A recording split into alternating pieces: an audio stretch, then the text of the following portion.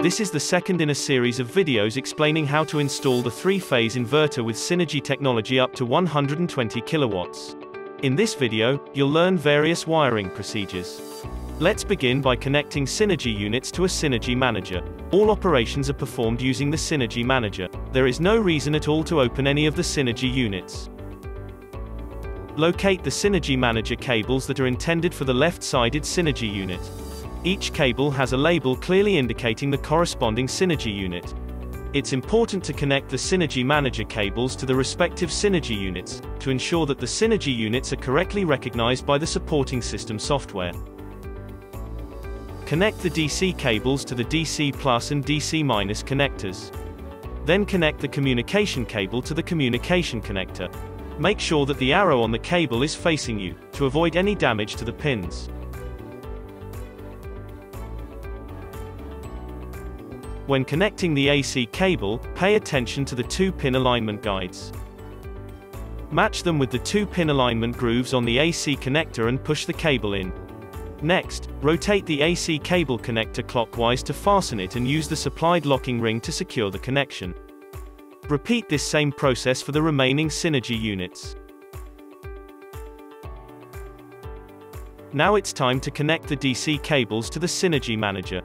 First, let's see how to remove the Synergy manager cover. Make sure that power isn't connected before you touch the cover.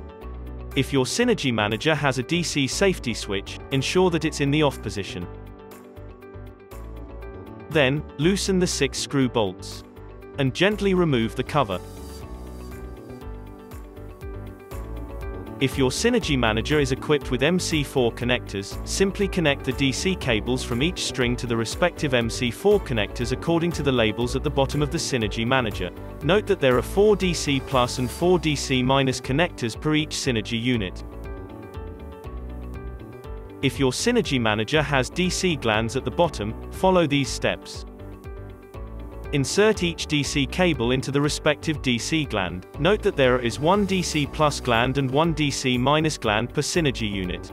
Loosen the terminal block screw nuts and washers. Place compression lugs on each DC plus and DC minus cable. Secure the cable to the relevant DC terminal blocks in accordance to the terminal blocks labels. Use a 5.7 Nm torque screwdriver. We've now completed the DC connections.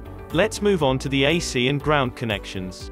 First, remove the AC terminal protective cover, then locate AC terminal blocks for line 1, line 2, line 3, neutral, and the protective earth terminal.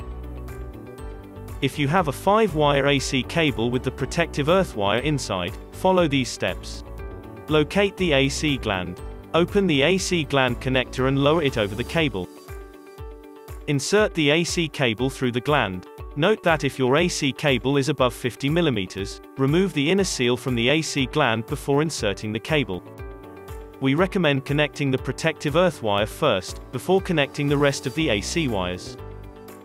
Loosen the protective earth terminal fixation screw, drag the protective earth wire to its terminal, and use a 15 Nm screwdriver to tighten the wire. Next, place 1-hole compression lugs and shrinks on 4 of the AC wires. The lugs must be a maximum width of 33 mm, a maximum thickness of 7 mm and a bolt hole size of 10 mm. Then, connect the wires with the lugs and shrinks to the terminal blocks in the following sequence: neutral, line 3, line 2, and line 1. Loosen the terminal block screw nuts and washers. Place the lug and secure the wires to the terminal blocks with a torque wrench of 21 Nm. Once complete, place the protective cover of the AC terminals back on. Now close the AC gland connector. If you have a separate protective earth cable, insert it using the dedicated protective earth gland and connect it to the protective earth terminal in the same way as it was shown earlier.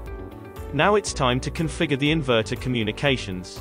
We'll start by setting the monitoring communications. Use one of the following connectivity methods to monitor your inverter online: Ethernet, Wi-Fi, cellular. In this video, we'll demonstrate how to connect the Ethernet cable. To start, you can use a shielded Ethernet Cat6 cable or above. Locate the 2 communication glands at the bottom of the Synergy manager. Open the communication gland 1, remove the seal, then remove one of the white plugs from the seal and insert the cable through the opening. Next, insert the seal with the cable back to the communication gland 1. Crimp the RJ45 connector and plug the cable into the RJ45 socket located on the left side of the communication board. Then close communication gland 1 and plug the other side of the Ethernet cable into the Ethernet router. Your inverter is connected now to the internet. If you have multiple inverters or devices on site, you need to set the RS485 connection to enable the site communications. Let's see how it's done. Locate the RS485 terminals. Then prepare a Cat6 or above 3-wire shielded twisted pair cable. Open the communication gland 2, remove the seal, and remove one of the white plugs from the seal. Insert the cable through the opening. Next, insert the seal with the cable back to the communication gland 2. Then pull out the RS485 terminal block and insert the cable wires into the B, A and G terminals.